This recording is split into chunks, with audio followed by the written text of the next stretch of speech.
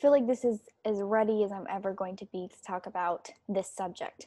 Not because I can't talk about it, but because I am scared I'm going to accidentally get something wrong. And that is what I'm trying to correct.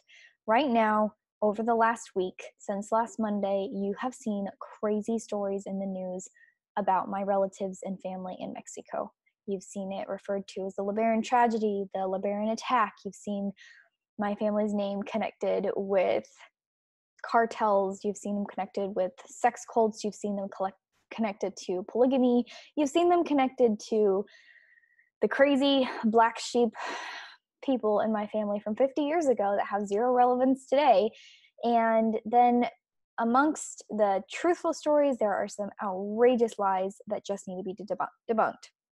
That, and also I have learned some very interesting things about the media. I always knew the media was corrupt, but this has given me a whole new perspective on what our media is like and what they're willing to cover.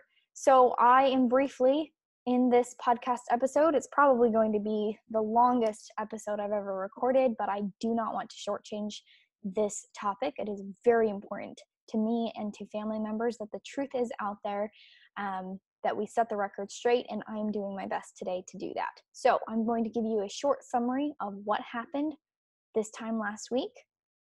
I am going to talk to you about some of the media lies and debunking those, everything from sex cults, water issues, polygamy, all that. And then I'm going to tell you what I learned about the media. Then we're going to end with a rapid fire Q&A for the many of you who submitted questions on my Instagram channel about this. I will answer as many questions as I can. My name is Elisa Steele. This is Deconstructing the Culture.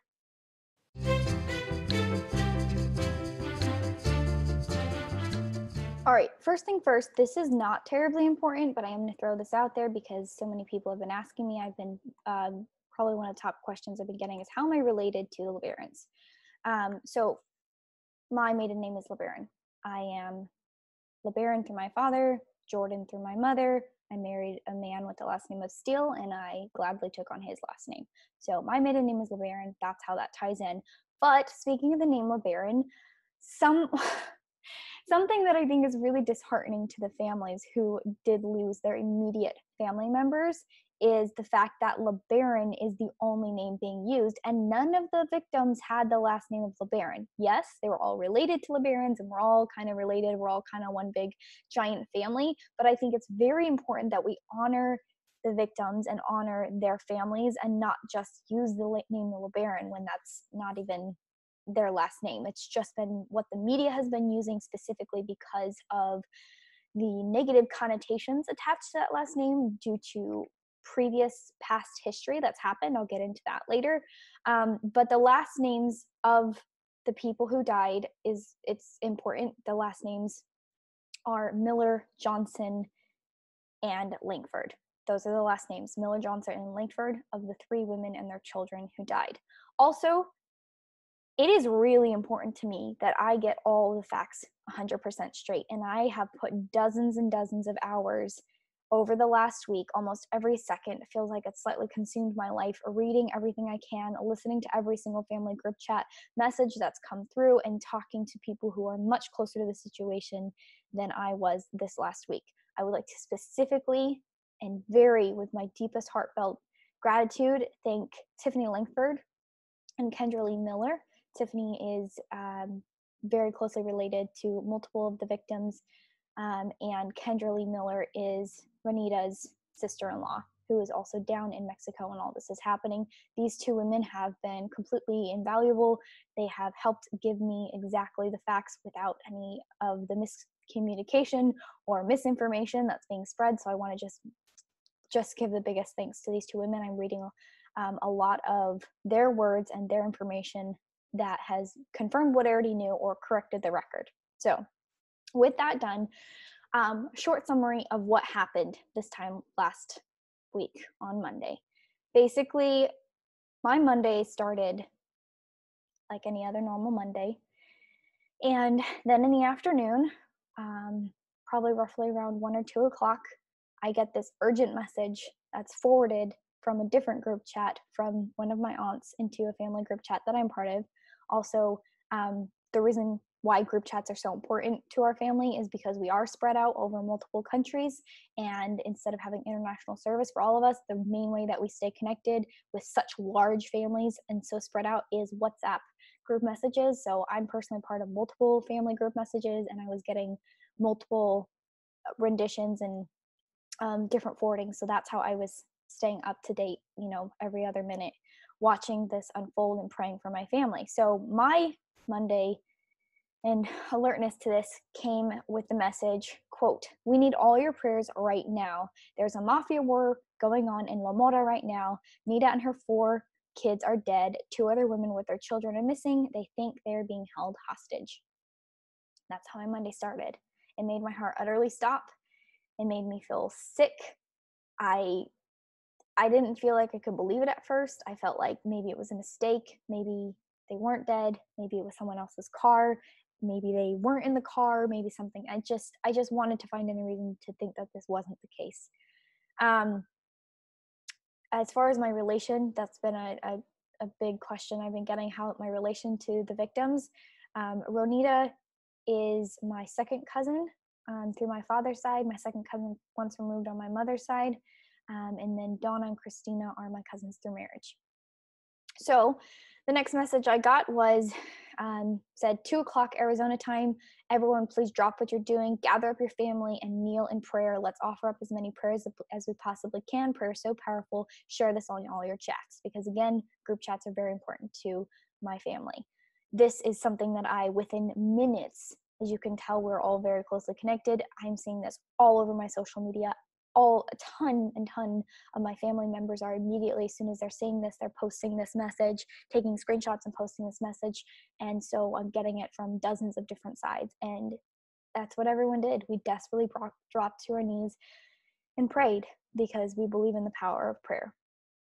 Then the play-by-play was really, really agonizing over the next few hours.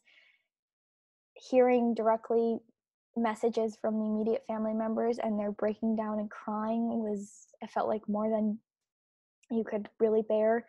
The first video that we received was from grandfather to Nita's children, 4 children who were burned in their vehicle, and it broke your heart because you hear his voice. And what a lot of media haven't noticed is the media generally doesn't post bloody or gory pictures or videos. They blur that out, but the media wasn't looking very carefully when they reshared and reposted this video showing Nita's burned vehicle, because that video was taken before the victims were removed. And you can see, if you look closely and you pause here in just a second, I'm going to share that video, so if you can't stomach it, I would skip it.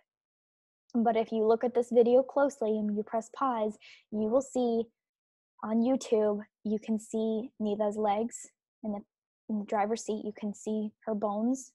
You can see a child's rib cage on the passenger side floor.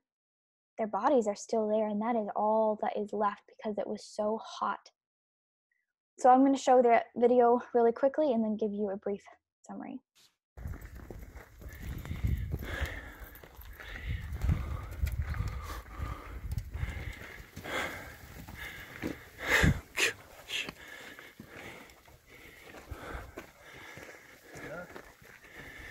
This is for the record. Nita and 4 of my grandchildren are burnt and shot up. Right on the road out of LaMora. That video, it hurts. You don't even have to be family to feel the hurt, to feel the pain. That is just utterly past heartbreaking. So, brief summary of what happened. On the morning of November 4th, 2019, 3 mothers in their 3 vehicles with 14 children between them set out from LaMora, a small farming community in the mountains of northeastern Sonora.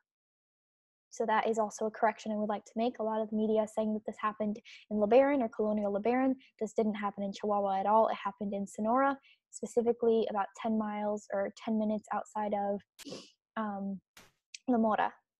So Two of the women to see family in Chihuahua, one of them to pick up her husband from the airport in Phoenix, Arizona. They never made it. They were ambushed by the Mexican cartels, shot, burned, and murdered in cold blood. They were innocent civilians and American citizens simply trying to live peaceful lives. For 11 hours, the families all over Sonora, Chihuahua, and the Midwestern United States waited in fear and horror for any news of the possible survivors. I would also add to this, I'm on the East Coast, and it was constant prayers all day, waiting to just praying that the other women and their children were alive. The first vehicle was found full of bullet holes and completely ablaze. Nita and 4 of her 7 children she had taken on the trip, they were burned mostly to ash, and only a few charred bones left to identify that all 5 had been inside. It appeared that one had tried to escape as the front passenger door was open and the remains were partially in and out of the vehicle. Those would have been, that's what you would have seen in the video if you pressed pause and looked at that closely. On another part of the road, about roughly 10 miles ahead, were Christina and her baby Faith in her vehicle, and Donna with her 9 children in hers. Donna has 13 children, I want to clarify. These are 9 of her children with her. They both were fired upon from ahead, and Christina jumped out, waving her arms to let the attackers know that it was women and children in the vehicles. She gave her life to try and save the rest. Donna and 2 of her boys were also killed in the gunfire. I have been hearing from family and also watched a video of Donna's oldest son with her saying that her last words were telling her children to get down, to duck down. She died a hero trying to save her children, trying to protect her babies. It's also been said by her oldest, who was reporting and talking about this story, that they must have hit the engine very early on or something in Donna's vehicle, because she kept trying to start the car and get it to go forward and get out of there, and she couldn't. And that's why she had enough time to yell to her children to get down, and then she was killed. After witnessing his mother and brothers being shot and being killed, Donna's son, Devin, who was 13 years old, hid 6 of his siblings in the bushes and covered them with branches to keep them safe while he went for help. Again, something else that I have recently watched, Donna's son Devin explaining on video what happened. He said that after his mom and his 2 brothers were shot and killed, the men who were shooting at them with very long guns came down, saw that they were all children, made them all get out of the car, all these injured babies and children, get out of the car, had them lay down on the ground, and then they told them to get out of here, and the cartel left, and that's when Devin struggled to get them away from the accident, or not the accident, get them away from the slaughter that had just happened, and hide them in bushes. From there, after Devin hid his 6 other siblings in the bushes and covered them with branches to keep them safe, he took a long time to return, but he had to walk over 14 miles to go get help. So in the meantime, thinking that it was taking too long, his 9-year-old sister left the remaining 5 to try again. Devin arrived in LaMora at 5:30 p.m., 6 hours after the ambush. You have to imagine 6 agonizing hours. Nobody knew. Everyone was praying like crazy, including myself, praying that Donna and Christina and their kids would be okay. And for 6 hours, we had no idea. And then I just remember getting the messages saying some of the kids are alive. They're hiding in bushes. That's all we know. Literally, they came in, they were yelling. They told us what happened, and they jumped in their car with guns, or jumped in their trucks with guns and left. So after 6 hours, he gave the first news to anyone of what happened to Donna and Christina's families. Devin's uncles armed themselves with guns and returned to try and find the hidden children, knowing many of them were injured, and they didn't get far before realizing they would be risking death since there had been continual shooting for hours all over the mountains near LaMora. The group of men waited for a while for reinforcements. I'm going to pause right there.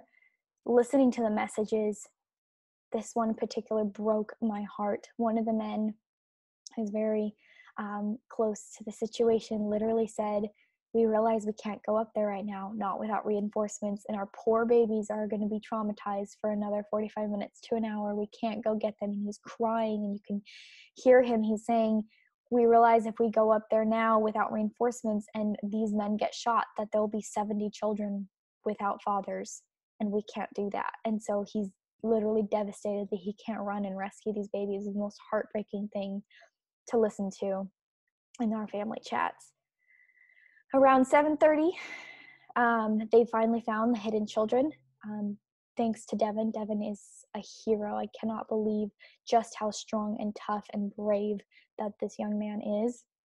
The group of men then, after finding the children hidden in the bushes, minus the little 9-year-old girl who went looking after her brother took too long, they finally were able to approach Donna and Christina's vehicles, and they found baby Faith, Christina's baby that was with her, in the vehicle, and miraculously, is literally a miracle, but baby Faith survived, and it looks as though her mom tried to save her life before getting out of the car and waving her arms to say, stop, there's women and children in here. The baby, even though baby Faith was in her car seat, and there were bullet holes in her car seat and all around in the vehicle, miraculously baby Faith was completely unharmed, but she also was alone for hours and hours, in the vehicle alone, because nobody knew that she was alive. We all thought that she was dead. Somehow she survived, and I believe that that's nothing but a miracle from God.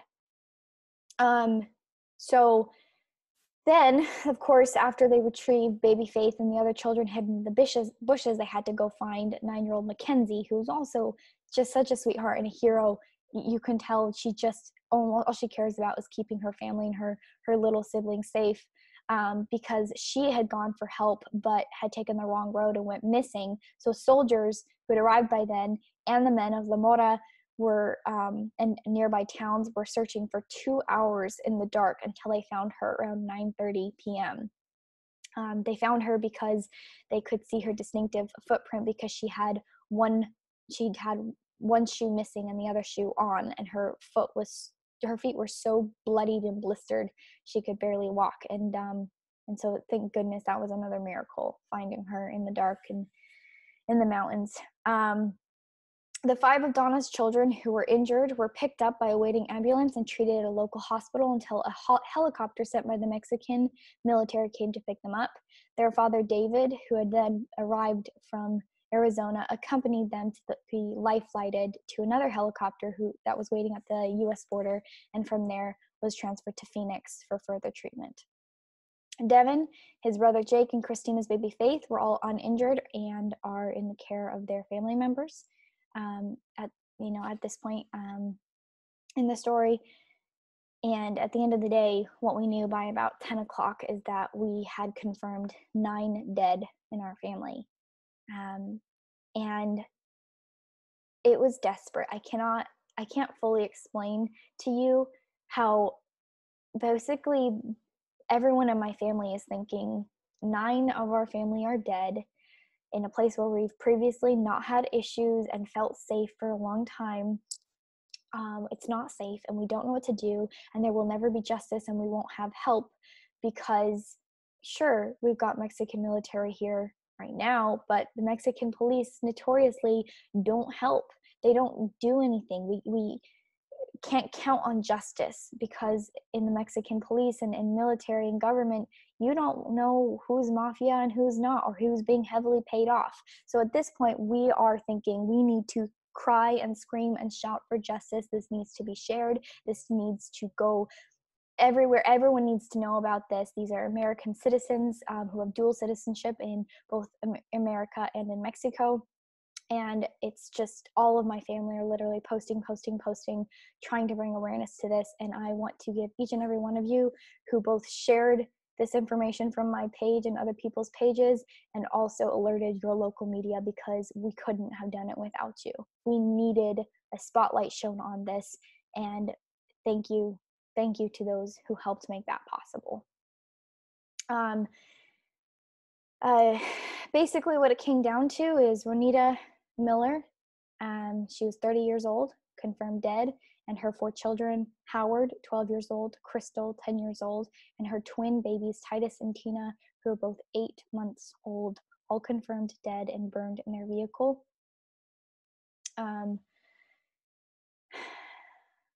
Of what's left of that family is the father and husband, Howard, who was in North Dakota at the time of the attack, and the 3 siblings left behind in LaMora, who were being babysat by the Miller grandparents, Tristan, Aurelius, and Zach. And now those 3 babies are motherless, and they have lost 4 siblings, and they have a father who's now lost 4 of his babies and his wife. He's a widower. In the other household, Christina Langford Johnson, she was just a few days away from turning 32. Her birthday is this month. Then survived is her baby that was with her, Faith, who's 7 months old, and she was found with the bullets in her car seat, and she was miraculously uninjured.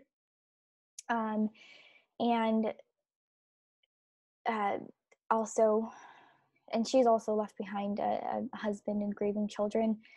Dead are Donna Langford, who was 43 years old, Trevor, who was 11 years old, Rogan, who was 2.5 years old. They were all killed and left in the vehicle. And survived was Kylie, who was 14 years old. She was shot in the foot. Devin, 13 years old, was uninjured and had to walk the 14 miles to LaMora to get help after hiding his siblings in the bushes. Mackenzie, 9 years old, she had a graze on her arm.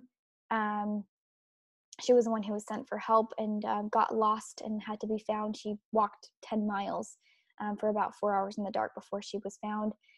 Cody, who was 8 years old, he was shot. Oh, just so tragically. He was shot in the jaw, in the leg, and his condition is very worrying. He is still currently in the hospital, and he is just undergoing some serious surgeries and recovery. Jake Langford, he's age 6, he's uninjured. Alexander, he's 4, he was shot in the back. And Braxton Langford, almost 9 months old, he was shot in the chest, open flesh wound, and a bullet graze on the wrist. That is a brief history of what happened. If you have heard or seen any other crazy versions of this, I'm going to get to some of those exaggerations, but even big figures like Glenn Beck and Ben Shapiro got some facts very exaggerated / wrong. We'll talk about that. Now we're going to go ahead and answer some of the most common questions with some in-depth answers, because yeah, there are some pretty crazy stories going on out there. So I'm going to go ahead and answer some of the main questions. Like I said, a lot of this information has been directly relayed to me through family chats and also from close family members, specifically Tiffany and Kendra. So one of the main questions that is being asked, number one question I'd say, is did the mafia target and kill these people on purpose? Or was it simply just a case of being in the wrong place at the wrong time? Because that's what the Mexican government is saying. It's the wrong place, wrong time. Oh, it's so sad, but it wasn't on purpose. And also, was anyone shot point blank, or was it a mistaken identity from a far distance away? So what the information that we have from family, and just keep in mind also that I'm going to tell you a lot of I don't knows as well, because we don't fully know 100%. We don't know motive. We don't know why this happened. But basically, the family currently believes that this is not an accident. They believe that the family was targeted, although we don't know why. It's very much under speculation. According to the surviving victims, who are the children, who are the only witnesses, the mafia knew it was women and children and killed them anyways. If you look at the evidence, there were shells up close around Nita's vehicle. Nita is the one who was burned in her vehicle with her 4 children. So that means that they did start from a distance away and then got closer after and fired more rounds closer. Also, the media was falsely reporting that the vehicle burst into flame due to a bullet going into the wrong spot.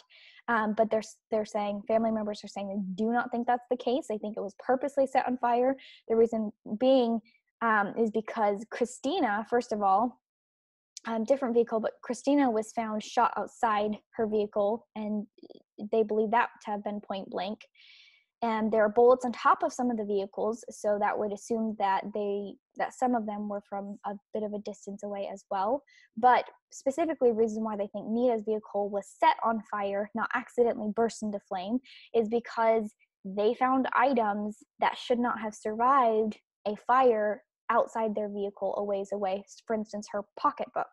So they think that the cartel came up, rifled through Nita's stuff, looked through her wallet, and then purposely set the car ablaze. The question is obviously after that, why? We don't know. Why set those cars on fire and not the other two on fire? We don't know. That's the answer. Anyone that tells you that they know the answer or the media is speculating a lot, don't believe it. We don't know. We just don't know. Trust me, we wish that we do. The best theory that we have from all the clues gathered is that first, Ronita's vehicle was shot from somewhere at a distance. Then they came close and shot her and her children point blank to make sure they were dead before they took her purse and pocket. Like I said, her pocketbook was found a ways away from the car, and then set fire to her vehicle to burn the evidence. Another question that I'm getting a lot and many people are asking is, why are people living there if it's not safe? Was it safe before? Is this an ongoing issue where people weren't safe? Or is this like completely out of the blue? The answer is yes and no. The answer is no, this kind of violence was completely unprecedented. It was a complete shock. Nobody saw it coming. But yes, there were some signs of some potential danger.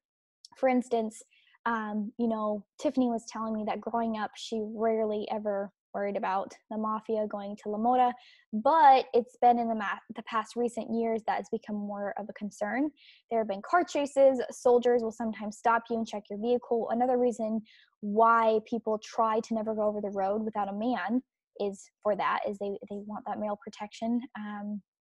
They're never really sure when they're going back and forth and being stopped if soldiers are actually soldiers or mafia, because like I said, they're usually sometimes one and the same or back and forth. Recently, there's been a couple of instances where no one was hurt or property damaged, but people have been a lot more cautious. Still, no one ever thought that this would ever happen. They also tried to make a point, because this is a well-traveled road by my family members who live in LaMora. They travel this, they've traveled it probably for like the last 50 years. So they try not to travel at night. People do it sometimes and they haven't had issues, but they're just, it's kind of basically you try not to. A lot apparently has been happening the last couple of months. According to Kendra, if the cartel didn't recognize a vehicle coming into the valley, they'd surround it and point guns in faces until they realized who it was. Then they'd apologize and say, go on. At that point, the cartel in the valley was just mostly trying to sell drugs and get more money. But one of the ways that they were doing this was threatening those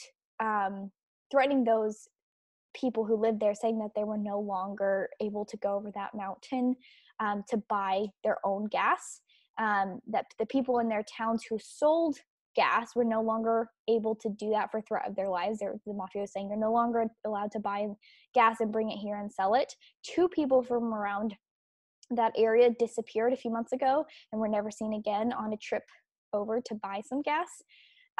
They still apparently let family members go buy diesel, but one of the men in that community stopped after leaving the gas station with his 2 barrels because a man holding an AR-15 told that he wasn't going to be leaving unless he paid basically a corrupt tax. Like, you're not taking this gas that you just paid for. You have to pay a tax on it to me. It's a very, very corrupt system. Some of the speculations that you'll see, which do have some truth, is that the legalization of marijuana has hurt the drug cartels, and they're trying to find other ways to make up their revenue that they used to make from that. So another crazy question, but I feel like I have to answer it because it's being asked so much, is were any of my family members, any of these families, were they involved with the cartels at all? The answer to that is absolutely no. Absolutely no. There's absolutely no truth to any people in LaMora being involved in the cartel whatsoever. It's just awful that anyone, and especially in the media, would try to bring this up and say that this is the case and that it's victim blaming, saying, hey, you deserve this because you're involved. First of all, there was no involvement, and also nobody deserves this kind of death, especially not women and children, defenseless women and children. I have heard some crazy stories on my Instagram of people saying that there are water stealing issues, some nonsense like that. That's totally made up, crazy story. That's not the case at all, especially because the people in that community, which is rather on the smaller end, they really made a point to treat the locals with respect and to help them prosper, definitely not to steal from them. That's a crazy, just ludicrous, made up lie. I don't even know where that came from, but for some reason, some rando's been saying that and posting that on a lot of my posts, but that's crazy. If you've seen that, no, that's total made up junk.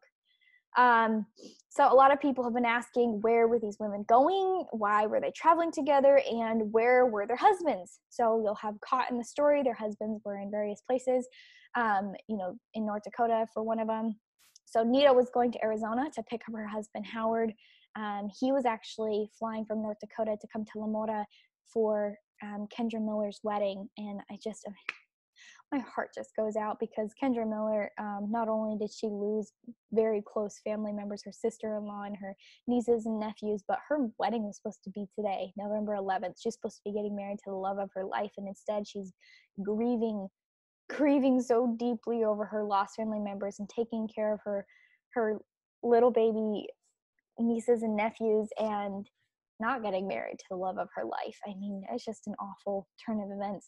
One of the messages that was forwarded from Kendra, she was keeping us up to date on what was going on because she was down there.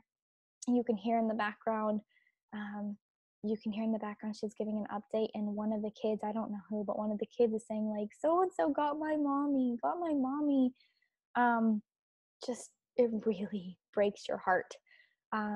But to finish answering the question, Christina was going to Colonial LeBaron, which is about 5 hours away. And you take that mountain pass, but it's roughly about 5 hours away. And like I said earlier, a lot of the media has been reporting that all this happened in Colonial LeBaron. That's not the case. This happened in Sonora, LaMora, Mexico. But Christina was going to LeBaron to meet with the rest of her kids and her husband, and they were actually going to move to North Dakota together. So this was like one of her last trips down, and it was her very last trip because now she's not moving to North Dakota. She's with Jesus. Donna LeBaron was going to visit family for a few days in LeBaron as well. A lot of our families, have married each other, and so a lot of the family in LaMora are also related to the LeBarons. So basically, why were they traveling together is a lot of people, just for safety and numbers and accountability, they, and spotty service, also cell phone service, they like to try and travel together for safety, just in case someone, maybe breaks down or gets a flat tire, which actually happened to Nita earlier in that day. The fact is there's not really police or towns nearby. There's no safety or people looking out for them, and unfortunately that was the case, and so that's why they were traveling together, and that didn't protect them this time. Now, what happened to these vehicles? How were they discovered? One of the questions I'm getting is, who saw the car fire? How was this originally discovered? So Andre, who is brother to Nita, whose vehicle was burned with her and her children in it, Andre and another friend, they saw the explosion from a distance, and at first they thought it was just like maybe a Mexican campfire, one of the cartel's campfires, but then they saw an explosion and they're like, what is this? So they ran over, and they realized Andre realized it was his mom's vehicle, who he knew his sister-in-law Nita was driving, and it was such a huge fire, he couldn't tell who was in it or if anyone was in it. So he was at that point hoping, praying, thinking maybe Nita and her kids were out and then the car set on fire, and maybe Nita was trying to walk home or something, but they didn't know until later when the fire simmered down that Nita and her babies were all in there and dead. So that's when Andre, he ran to go tell his family what happened, and they came back with Andre's dad, that would be Nita's father-in-law, and it was absolutely unthinkable. But that after that point, because a lot of people in the Mexican government have been trying to say, it was a Mexican crossfire, both sides were firing at each other, they got stuck in the middle of it. They're saying from the very beginning, family is saying from the very beginning, that is not the case, absolutely, because there was only one side, and they don't know what side. They're guessing it was a Chihuahua side, came into Sonora and shot at them, and then after the Sonora side their mafia showed up to the scene trying to figure out what happened. They're like, what's going on? And apparently they started working themselves up into a fight after this, because for the next several hours they heard gunshots. So they believe that both of the cartels at that point begin to fire back and forth at each other, but there was no getting stuck in the crossfire, which is what your media is going to tell you in a lot of places. After 13-year-old Devin made it back home and he told them what had happened to the other two vehicles and the children, the men on the farm were really, really concerned, because of course they're going to want to run and rescue their children up in the mountains, and get those surviving kids. But at the same time, they're leaving all their women and children locked in their houses, saying, don't go anywhere. We don't know what's going on. This is not safe. People are dead.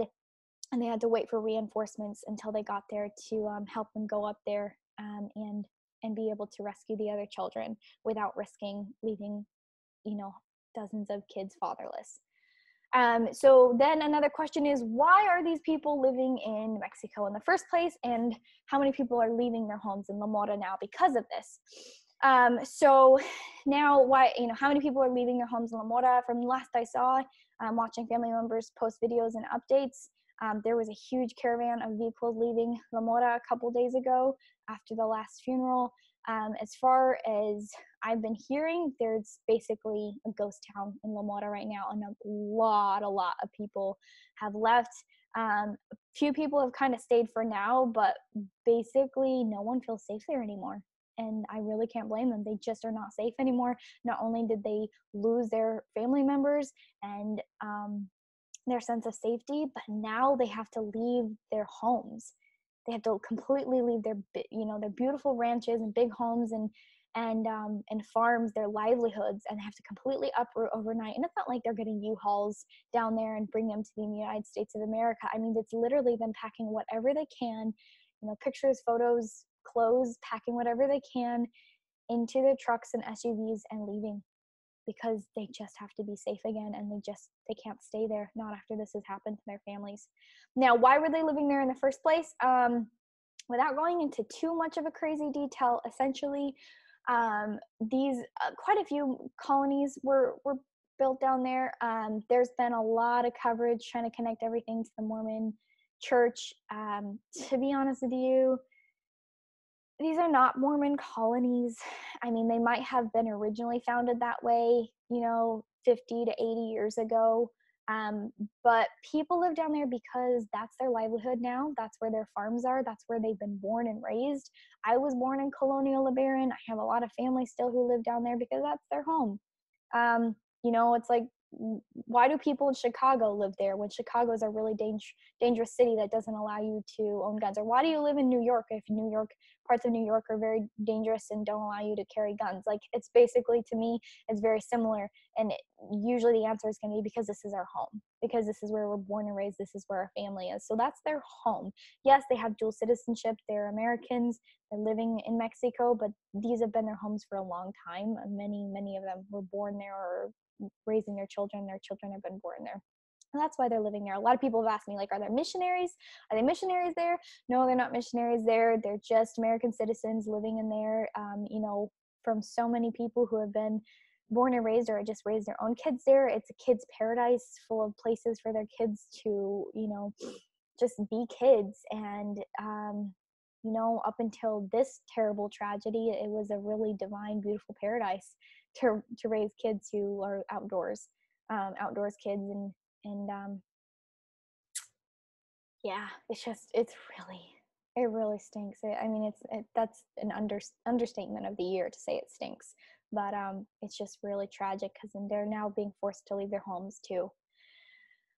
So why are they there? So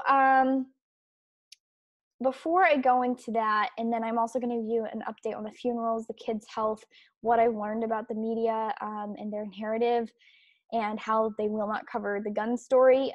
Also, then I'm going to answer rapid fire Q&A, and I'm going to talk about the negative history that the media is constantly linking to this. Before I do that, I'm going to ask you to please subscribe and review. Please at least subscribe and share this. I'm going to ask you specifically for this episode, please share this episode, because this has been a nationwide story. President Donald Trump on Tuesday tweeted about my family and tweeted about what happened. He said, on Tuesday morning, a wonderful family and friends from Utah got caught between two vicious drug cartels who were shooting at each other, with the result being many great American people killed, including young children and some missing, the president posted.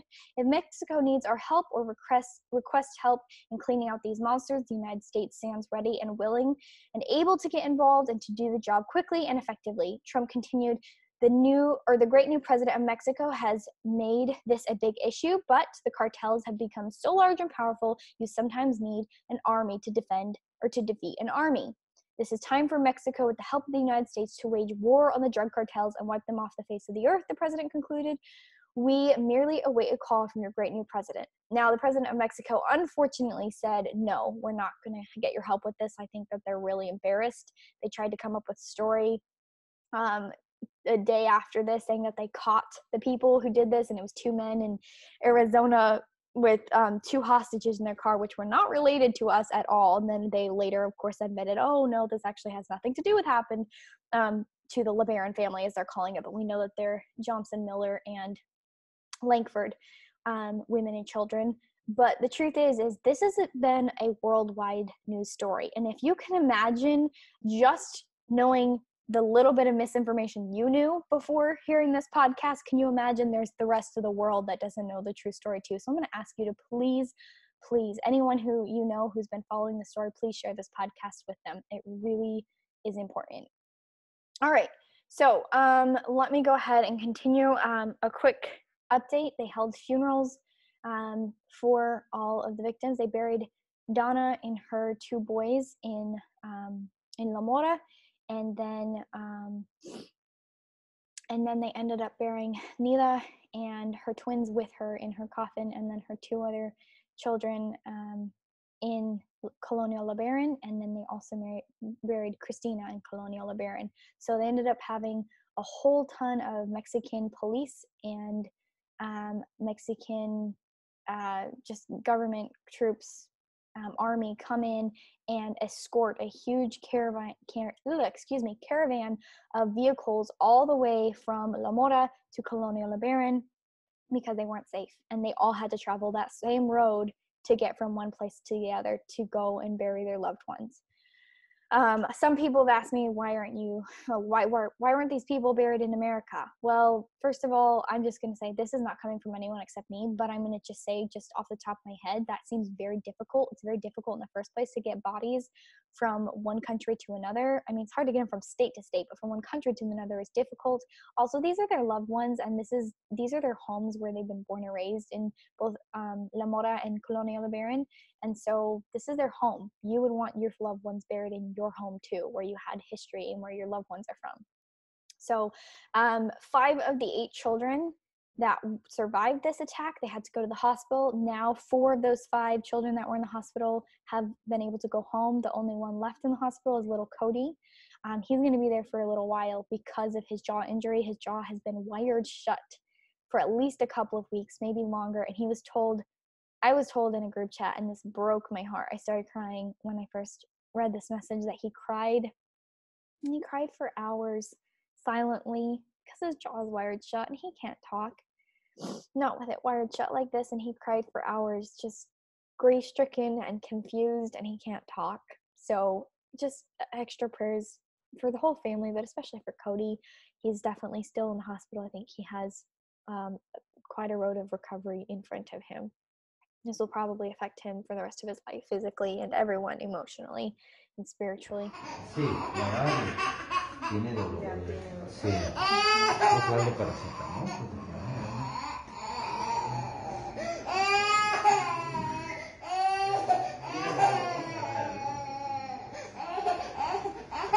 Hey, little baby, it's your daddy. Hi. Oh, the mother. It's your daddy.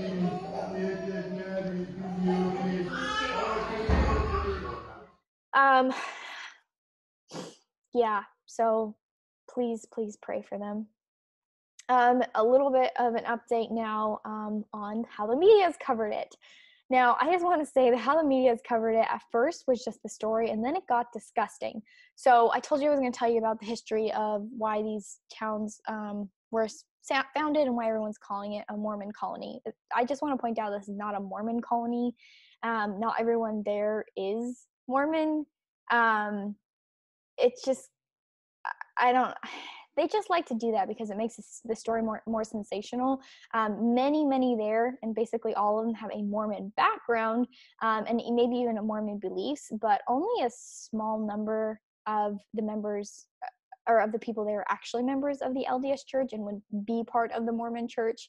They're also not a polygamous group, okay? Not a polygamous group, and there's even a small tiny fraction that actually still practice polygamy.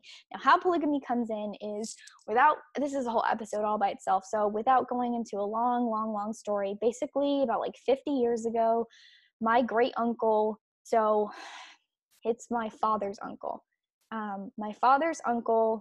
His name was Ervil LeBaron. You can look him up if you want. It's pretty awful.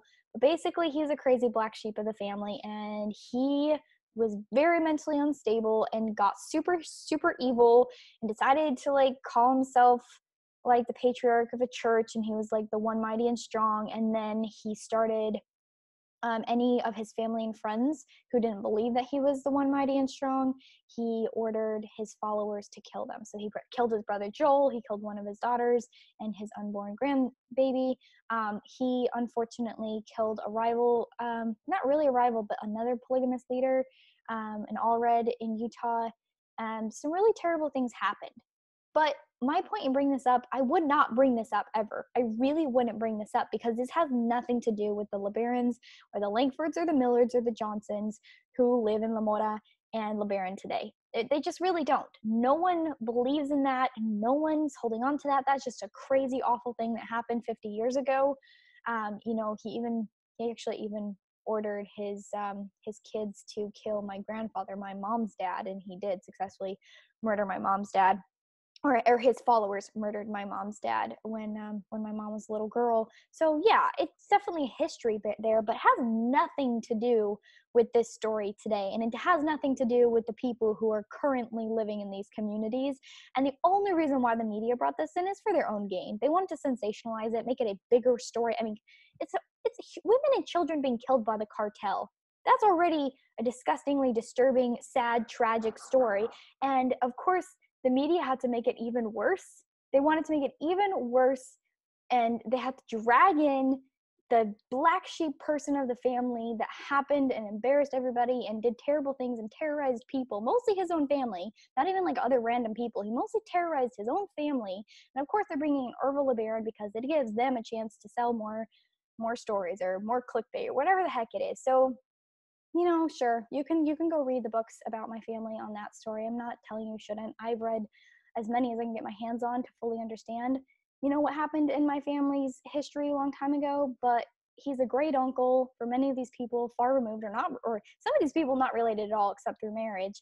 And he's just a black sheep, crazy person that happened 50 years ago. And if anytime anything happened to your family, so let's just say, I know this is terrible, but let's just say you remember when the Florida shooting at the school shooting happened, last spring? What if they took every victim, every child who died in that, and then they dug up dirt, just gross dirt that happened in their family that's not related to that child or their family or their parents, but they just found some great uncle or some random person from 50 years ago and then found dirt on every single victim. You would be disgusted. You'd be like, these families are suffering. These families are traumatized. These families just lost their mother. These families just lost their wife.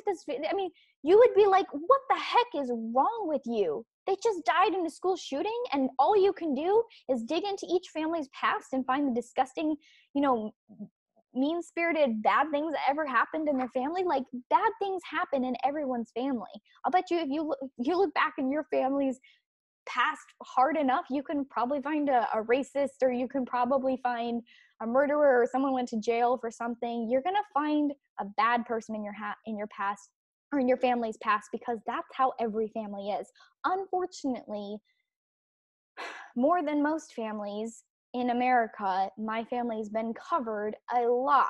And I think it's really unjust to the families who are Millers, again, they're Millers, Langfords, and Johnsons, to connect them with the LeBarons, and then go so far as to try and connect them to Ervil LeBaron from 50 years ago, who's not even related to some of these people. Or is Disney, I mean, that's not connected. No one is part of his church, okay? And yeah, some people live polygamy still, but that doesn't matter. It really doesn't matter. The only one of the victims who practiced polygamy is Donna, was a plural wife. It was Donna and her 2 boys who died, and then she has not, her other 7 children survived it. But the truth is that shouldn't matter. If Donna Miller being a plural wife matters, then where is your humanity? Because it shouldn't matter. And you know what? If this had happened in some really atheist, secular culture, the media wouldn't have covered this story and been like, these people died, and they come from a culture where a lot of people don't believe in God, and they don't read the Bible, and they're just super secular. No, the media would never cover that. But then, of course, they're going to take people's religious beliefs, which I'm not defending polygamy. I'm not saying it's right, okay? I'm not a defender of polygamy. I'm not going to make excuses for it. I don't think that it's God's way. My own mother, was married to a polygamist when I was young. That's how I'm a product of polygamy. But the truth is that shouldn't matter. In this kind of trauma, in this kind of tragedy, that should not matter, okay? Innocent women and children were killed. And I'm just going to be honest on a personal level. And it really, I'm not even going to search and put these titles aside. I'm just going to look up. I'm going to type in LeBaron. I'm going to tell you some of these news articles on my phone, okay? LeBaron community was founded as a sanctuary for polygamy. What? Why does that matter? Every town had some random founding. Why are you tying it to polygamy? These are just innocent children and women who are died, and then you've got to bring in this? Give me a break. Here we go. Mexico massacre spotlights Mormon community with deep roots. Also, I do have to say, I really feel bad for the Mormons. They have been trying super hard, to the point where this last year, the Mormon church came out and said, we're no longer going to be called the Mormon church. Do not refer to yourselves or others as Mormons. They changed names. It's no longer the Mormon Tabernacle Choir. They're trying so hard to get away from this. They're trying so hard to get away from polygamy. And then here the media comes and does a complete, image decimation. It's sad. I feel bad for the Mormons. Just so you know, anyone who currently practices polygamy, they are not a part of the traditional Mormon church that exists today, in case you were confused. Now here we go. So here's some others. This is from NBC News. Slain U.S. citizens were part of a Mormon offshoot with a sordid history. What to know about the Mormon community in Mexico following ambush attack? And it's about polygamy. How about how NXIVM and the Mormon church are connected to the LeBaron family murderers? That's total lies. Mormons in Mexico, a history of polygamy, cartel violence, and faith. What? The dark secrets of the LeBaron family tree, polygamous shocking murders, and drug cartel links. No, we're not linked to the drug cartels. Most of the community is not polygamous. Only a very small fraction still practice that. And no, we don't have a history of violence. Just because one crazy person 50 years ago did some things, you don't get to say the whole family is connected to violence. We're not violent, okay? So it just made me sick in the way they were covering this. And it really came across as victim blaming. It really was just disgusting. They're not in it to give you the truth. They're not in it to set the record straight. They're in it to sell stories. And if bringing in a random family member from a few years ago and casting it on the family like it's their fault is how they're going to sell more newspapers, then that's what they're going to do. So, like I said, it's not a Mormon community. Some people have Mormon beliefs, but it's not a Mormon community. Just like any city, you can't call a city a Mormon city because a couple of people in it have Mormon beliefs. That's not the way it works. A couple of corrections. We are not connected to a sex cult in any way. I feel like I've said this a million times on Instagram, but I keep getting the question. We are not connected to any kind of Jeffrey Epstein or sex cult. That's completely crazy. No one had even heard about this until the media made up some story, and then we're shaking our heads, scratching our heads, like, what the heck is this? Total lies. We're nothing to do with it. You know, as Tiffany put it, she says, I lived my whole life knowing my dad, grandpa, and uncles, and all the men in our town didn't believe that they had the authority to even have a community Sunday school, much less start their own churches or cults. But, you know, everyone believes how they want. There's no cult going on down there. Not anymore. I mean, there might have been a long time ago with Ervil, but that's dead in the past. Ervil's been dead a long time. He died in prison, okay? Yeah. Ervil LeBaron has nothing to do with LaMora or the victims there, or even LeBaron at this point. That's just long gone and past. Even Glenn Beck and Ben Shapiro got some things wrong, which I thought was interesting. I really, really wanted to believe that they would get the story right, but even then, they got some facts really kind of skewed and exaggerated, and I'm just like, there are a lot of family members out there with the truth. You could have just easily fact-checked it. So that was a little disappointing, because as someone who has a great respect for both of those men, I was disappointed that they had some, like, for instance, one of the things that they said that they got wrong in their stories, they said that that women were possibly raped. I don't know where the heck that came from. No one was raped. For a minute, you know, in those 6 hours when we didn't know where Christina or Donna were, we thought that maybe that they had been kidnapped, but no one said anything about raped. And then Glenn and Ben came out with this story the next day after we'd found their bodies, and we knew for sure that they weren't kidnapped. So I don't know how that whole rape thing ended up in both Glenn Beck's and Ben Shapiro's stories, but I was a little disappointed at the misinformation there. And I wish that they'd go back and correct the story. Anyways, it goes on, and it really, really is disappointing. Just how badly the media doesn't care about facts or the truth. In fact, not only do they bring in things that have zero relevance to slander, but they also take out things that do matter. They take out people's commentary that they do want to be heard. Now, what do you mean by that? I'm talking about guns. I want to say all, but then, you know, there's probably one oddball who doesn't. But I would say 99% of my relatives, family members, extended family were very strong Second Amendment supporters, very patriotic, very conservative, okay? And I had, on the day after the attack on Tuesday, I had 4 separate interviews with 4 different local news stations in my state of Florida where I live today. And every one of them asked me that closing end question: what do you want to the American people to know about this situation? What do you want people to know? And every single time in every one of those 4 interviews, do you know what I said? I said, it is very important. It is crucially important that we hold on to our guns, that we protect our Second Amendment rights. And it is so important that we as Americans look at Mexico, look at how their gun control has hurt their country, has hurt their citizens, has hurt American citizens now. And the cartels have all this weaponry, this illegal weaponry.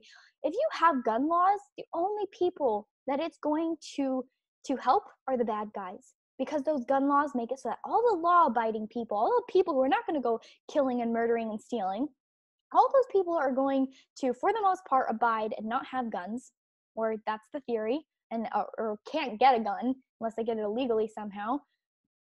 And all the cartels will totally have all the guns. So literally, gun control laws only hurt the innocent, okay? Now, that's what I said in every one of those 4 interviews. Guess how many of those news stations allowed any kind of comments about guns? Guess. You guessed it. 0.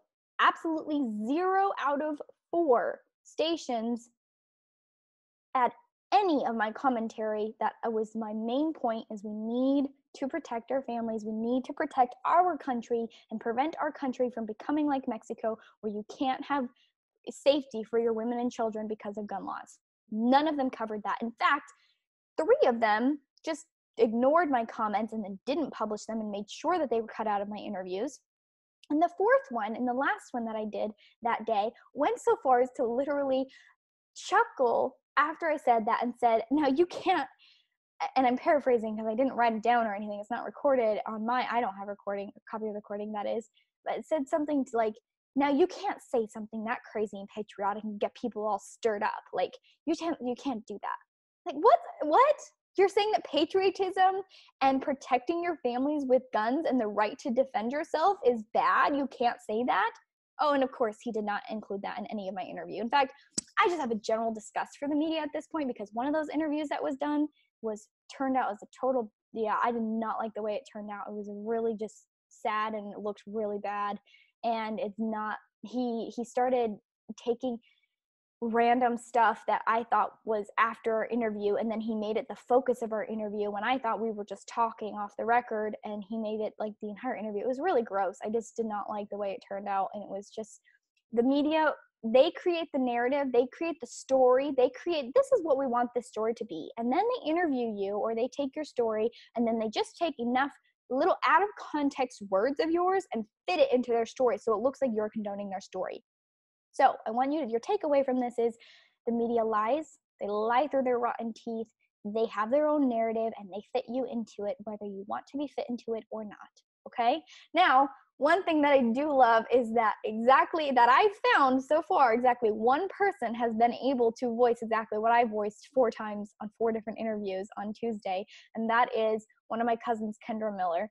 And she was on Anderson Cooper's, on his show, and I'll play a little recording of it because I love even just her voice inflection and the way she said it. It was just so simple and humble and so perfect, and it just cut, because Anderson Cooper is a raging liberal and he's not a huge gun supporter, okay? But she said it in like the most just almost casual but like passionate way, and she wasn't like, because she probably really didn't know where Anderson Cooper stood on this, but she literally said on an interview with Anderson Cooper, and I think the reason why this was able to fly and was not cut out, even though Anderson Cooper is crazy liberal, is because this was a whole interview. It was a whole 20-minute interview. It wasn't like little bits and pieces here, like they tell their story, add your voice for 1 little second and cut you off. No, it was a whole interview, which was golden, and Kendra did a fantastic job. Anderson, just like every other news reporter, asked her, what do you want the American people essentially to know, or something like that. And she said, I don't know where you're standing on the whole trying to take away guns in America right now, but I say fight for those guns, Kendra said. Then she said, the things are happening here in Mexico. Okay, these things are happening here in Mexico because people can't protect themselves by law because they're not allowed to own these guns. Since the government isn't doing their job of protection in the way that they should, these cartels think they can wreak havoc and the people are left defenseless. So I say, hold on to your guns, people. And it's not just us. She actually said this earlier. She said the uncontrolled cartels are causing tremendous suffering. There were 2 people who went missing, and we haven't heard of their whereabouts from a community about 10 minutes away from us, she said. And the people that have been involved and worked for us, not those 2 specifically, but families have. And what's happening here is the Mexican people are oppressed. They're being abused by the cartels, living in fear for their lives. We can't drive public roads safely. We're being threatened that we can't even take some public roads or else we'll have bad things happen to us. But it's not just my community, it's all of Mexico. So many people are not protected the way they should be. Go, Kendra. Holy cow. I was so proud of you when I watched this. I'm literally just, I loved watching. I know this is probably bad, but I loved watching Anderson Cooper's face, because here he is, a man who would argue probably hardcore, and probably has, I just need to look up clips, but I didn't, I kind of ran out of time, but arguing hardcore for gun control and liberal policies. And here's Kendra, her family has just been victimized by the drug cartels and has been the victim of living in a country with strong gun control laws that the United States leftists would love Mexico gun control laws. But look at what it's doing to Mexico, and that's exactly what Kendra pointed out. I'm going to play this little audio clip, and then we'll sum up with rapid-fire question answering. I don't know where you're standing on the whole people trying to take away the guns in America right now, but I say fight for those guns, because these things are happening here in Mexico because the people can't protect themselves, because by law they're not allowed to own these guns. And so since the government isn't doing their job of protection in the way that they should, these cartels can just wreak havoc and the people are less defenseless. And so I say, hold on to your guns, people. All right, so that's that clip. I'm so proud of you, Kendra. Thank you so much just for saying that, for doing that live interview, for saying what the rest of us have been wanting to say and been wanting the media and wanting the American people to know. I'm really proud of you, and also just for being so brave. for being so brave in this awful tragedy when it's your immediate family. So I'm going to go ahead and end really quickly with Q&A. This is rapid fire. I've answered most of them, so some of these might be slight repeats, but just for the many, many, many people who have been asking. So I haven't even bothered to put names. I just copied your questions directly. So it says, why are people saying they're tied to NXIVM? I don't even know that's how you say it, just so you know. It's NXIVM. It's all in caps. I don't know how to pronounce it, but I don't know why people are saying it. Actually, I do. The media likes to sensationalize things, but trust me, we're not tied to it at all. This is ridiculous, and it's just a lie. Did the police catch the criminals? No, they didn't. Mexico tried to cover up from their embarrassment and say that they did for about a day. Nobody believed it, saw right through it, and no, the Mexican government was wrong, and no, the police have not caught the criminals. And quite frankly, I know this sounds awful, but that's why people are moving, is people don't expect justice. This is a Mexican government. It's corrupt from the inside out. There's probably not going to be justice. Oh, and I do want to actually say, just because this is something I didn't cover, but a lot of people have been reading stories about some cousins of mine who were murdered by the cartels about roughly around 10 years ago. Yeah, that was a story as well. At that point, it's a long story, but basically the cartels did kidnap, hold for ransom a couple of cousins of mine. When we refused to pay the ransom, they released them, and then later came back in retaliation and killed two of my cousins and beat them. And there were signs of torture. So that's another story, but it's not directly related to this. That was 5 miles away in Colonial LeBaron, and it was a different circumstance. Another question is, why were they targeted? Man, I wish I knew why. Trust me, the whole family wants to know why. We don't know. We don't know. Why did they live in Mexico?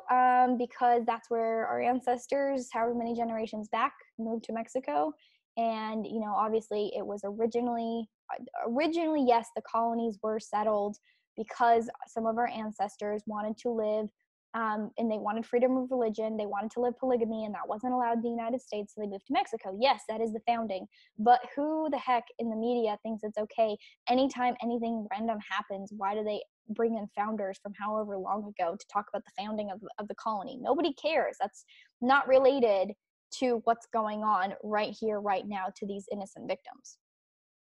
Have the suffering members moved out of there? Yes, many, many have. It looks like a ghost town is what I'm hearing. In fact, I'll right here, just a minute ago, I'll post, maybe like side by side, I'll post a picture what some of those caravans look like leaving. Why do these families choose to live in Mexico and not the United States? Because this is their home. This is where they've been born and raised. They have big, beautiful farms here. They have pomegranate, farms. They have, pecan orchards. It takes a lot of time and investment and money to grow a farm, to grow an orchard. You can't just abandon it. So yeah, that's why they're living there. It's just where their home is. A lot of them live part-time too. They'll live like part-time Mexico and part-time United States. My grandma did that for a long time. She had a home in Mexico and would go down there sometime, and she would live in the United States for some time. She sold her home a while back. But how are you related to them? Like I said, Ronita is my second cousin, and the other two women are my cousins through marriage. What makes this a LeBaron attack? It happened in LaMora. This is actually posted by a family member. She's making a very good point. This is not a LeBaron attack. No one had the last name of LeBaron. They were Millers, Johnsons, and Langfords. And also, it didn't happen in Colonial LeBaron. It happened in LaMora. So that's the answer to that. How are the kids doing? I'll give you an update on that in I just gave you an update on that. Basically, they're doing better. Just extra prayers for Cody and his shattered jaw that's been sewn shut. Why didn't they get buried back in Utah but in Mexico? I wouldn't ever want to be there, because this is their home. This is their heritage. A lot of people have been, born here and lived here. I myself was born there. They want to be where their family members are, and where their other family are buried. So yeah, this is their home. That's why they're buried there. Were the families ambushed close together, or were they in very different locations? I talked about this earlier, but Ronita and her 4 kids were in one spot, and then about roughly around 10 miles ahead were the other 2 vehicles close together. What is the LeBaron family? We're a bunch of people who share the last name LeBaron or are related to LeBarons. Do you think Trump should send the U.S. military in response to this brutal attack? I would have liked to see that personally, but that won't happen. The Mexican president said no. And also at this point, a lot of the evidence has been discarded, destroyed, or not properly collected. So I don't even know that there's much the U.S. military or FBI could do at this point. A week ago, that would have been great though. Why did one car stay there and get burned and the others not? We wish we knew. Trust me, I wish I knew. I don't know. And nobody knows. We don't know. We don't know why they burned one and not the other. Were there deaths in retaliation to members being associated or affiliated with the cartel? I answered that earlier. Absolutely not. They are not associated in any way, shape, or form. A little situation of how your family first started there. I kind of gave that briefly, but maybe I'll do that on a different episode for those who want to know. But I cannot stress this enough. Original history of how my family first got down there in that colony has nothing to do with the people today, and it's nothing to do with this tragedy. It's just unfortunate the media have tried to dig up this dirt and create this victim blaming mentality. Why do they stay in a place where they can't protect their families? Well, because they didn't know that this was going to happen. This was very surprising, very unprecedented. They've lived there for 50 plus years and this has not happened. So they didn't know that this was going to happen. And also, why does anyone live in New York or Chicago? Okay, it's super dangerous there and you don't have a lot of protection either. Although I will say more than Mexico, obviously. Is Mexico going to just ignore this since the cartel fills their filthy pockets? I don't know, but probably. If I had to guess, probably. Is it true that this was a revenge attack? Nope, that is not true. There was no revenge to be had. I don't know why anyone would call it a revenge attack. I don't understand that. Is this a case of mistaken identity, or were they targeted on purpose? At first, we thought the media was reporting it was a mistaken identity, but the family knows that they don't think that this was mistaken identity. But the fact that Christina, none of these are tinted windows or anything. Christina got out and waved her arms, tried to get them to stop. The truth is we don't know, but it looks more like targeting than mistaken identity, especially because it wasn't a crossfire, it was one side. Can you set everyone straight on the allegations of polygamy and the ties to Epstein? Yeah, I did. We have nothing to do with Epstein, no ties to a sex cult. Yes, some of our ancestors practiced polygamy, but who, I'm sorry, but there are so many Mormons and so many Mormons in Utah whose family practiced polygamy a couple generations ago. Why is it that people don't go around digging that up every single time something happens? What about the descendants? Don't get me started. It makes me really angry. This doesn't have anything to do with the tragedy that's happened. What is your relationship to the LeBaron family? My maiden last name is LeBaron. That's my relationship. Why does the media keep headlining them as Mormons instead of Americans? I wish I knew. I think the media, they're just playing on the American people's and even like the world's curiosity, and anything to do with polygamy or Mormonism piques people's interest, and so they drag that in as much as they can, even when it's not particularly relevant. Do they travel back and forth to Mexico a lot? Was this road familiar? Yes and yes. They do travel back and forth a lot, and the road was familiar. What part of Mexico did this happen? It happened in LaMora, Mexico, in the state of Sonora. Are the survivors going to stay and live life in Mexico? It looks like a lot of them, or most of them, are not going to. That's all I can do. This is, like I said, a very, very long episode. Not really in the mood for good in the world, but I guess the only good that I can pull out of this is that prayers do matter, and by the grace of God, 8 beautiful children, 7 of Donna's and 1 of Christina's, survived this tragedy. And I would just please pray for their families and for little Cody. They are just in a world of pain and hurt. We've got motherless children and widowed husbands. Just a lot of prayers needed. At the end of all of this, if you do want to give, there is a GoFundMe that is available. I will post the link. One thing that I think is really sickening, and I wasn't really planning on bringing this up, but it really just made me sick. And I'm not really into publicly shaming people, but this lady who messaged me on Instagram, she made me so angry that I kind of want to publicly shame her. And you know what? I'm not going to use her name because I'm not going to go that far, but she makes me super freaking mad. She messaged me on Thursday, and I really want to give away her username because that made me so mad, but I'm not going to. I'm going to hold myself back and restrain myself. So she said, "Can you please tell me if the families involved in this horrible ambush are polygamous? And then she said, are the adults involved in plural marriage? And I said, why do you ask? And she says, I asked because I was considering donating to the GoFundMe, but I could not in good conscience give money to people living a lifestyle that the Bible calls sin. I'm assuming by your evasiveness that the answer is yes. Thanks for your time. I'm truly sorry for your family's loss. I hope that every person responsible is held accountable. You know what? Gross. And shame on you, lady I'm not going to name. Shame on you. How dare you? All I have to say, I replied, and this is what I said in doubt, and I'll expand on this, but this is what I replied to her. I said, my family has a history of this practice from 50 years ago and beyond, but this is what I put, and most do not practice that lifestyle today. Also, no one said you have to give money, but that is really judgmental and a horrible reason to withhold help. Every person on this earth does something that, quote, the Bible calls sin, unquote, and that includes you, ma'am. Does that mean that no one should ever help you in the time of tragedy because you are a sinful woman?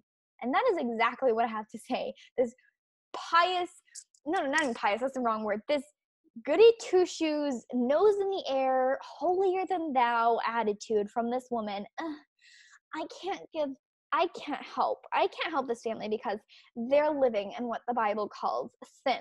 Yeah, guess what? Polygamy might be a sin, but so is lying, so is stealing, so is coveting, so is adultery. There are so many sins, and I can guarantee you that you're guilty of at least one of them. And are you saying that we should never, ever, ever help you in a time of crisis because you are a sinful woman? Don't you know? You do things that the Bible says are a sin. No, that's disgusting, and honestly an unchristian attitude. And I'm going to turn it around. I think homosexuality is a sin too. I really do. But you know what? When that gay bar was shot up and all those gay individuals were killed, did I put my nose up, or did you put your nose up and be like, well, serves them right, I'm not going to help them or their families or like give comfort or aid or anything because they're living up, they're living in sin. It's like, you know what? That's where mercy and grace comes in. God's the one who condemns, not you. And you know what? No one said you have to give. No one said you have to help these families. No one's in any way saying that you have to do that. But to say that I was going to, but not going to, because I'm better than that person. Because, like, if this is my family, you should totally help me because, like, I'm so good and perfect. But, like, someone else, no. I'm sorry, no. And I'm so tempted to share this person's username because they made me that furious. I don't even know why. Other people said awful things about my family, and I just didn't really care that much. But this woman, and just her holier than thou attitude, like, I'm a better Christian, I'm a good person. I was like, okay then. All right then. You go forward with that prideful attitude. We'll see how far that takes you in life. Anyways, sorry. I try to end with good in the world. The good in the world is, by the grace of God, by prayer and God's protection, 8 beautiful babies survived. Pray for them. Pray for their families. God bless the Millers. God bless the Johnsons. God bless the Langfords and all of their many family grieving. God bless America, and God bless my birth country, Mexico.